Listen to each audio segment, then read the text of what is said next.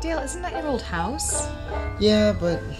Oh my, we should go look. We should just like see your old house. We just want to see. I don't know. I don't think I'm ready to go look at it yet. But come on, you never share anything from your past with me. I just want to see something. Well, this house is just...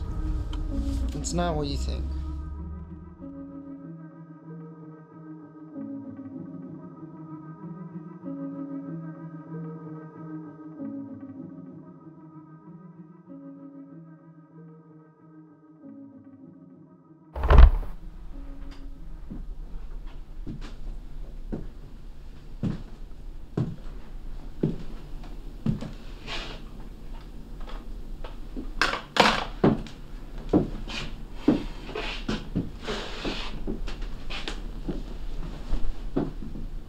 Just as you left it.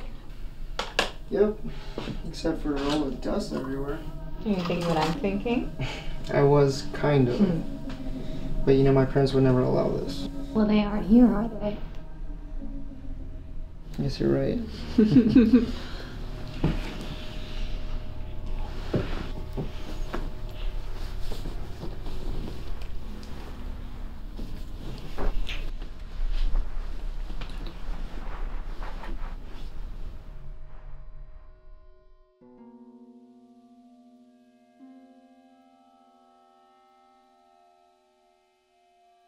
Such a peaceful room.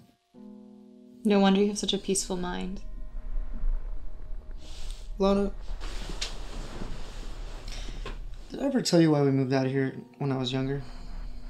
I thought it was because your dad got sick. Sort of, but it's a bit more complicated than that. Tell me. No, not now. Tell me, please. No. Tell me. Tell me. Alright. You really want to know? Yes! How many times do I have to ask you?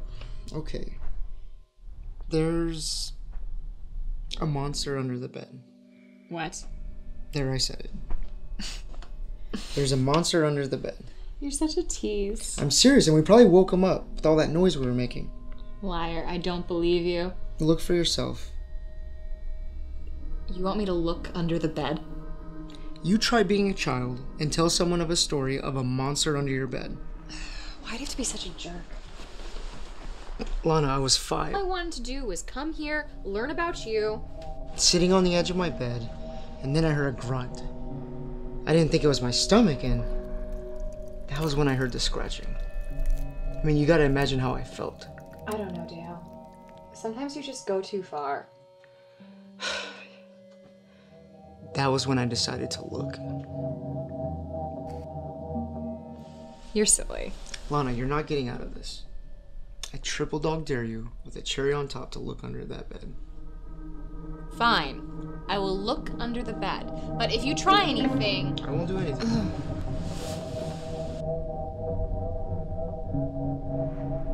See? There is nothing down here. See, I told you there's something going on. There is nothing here!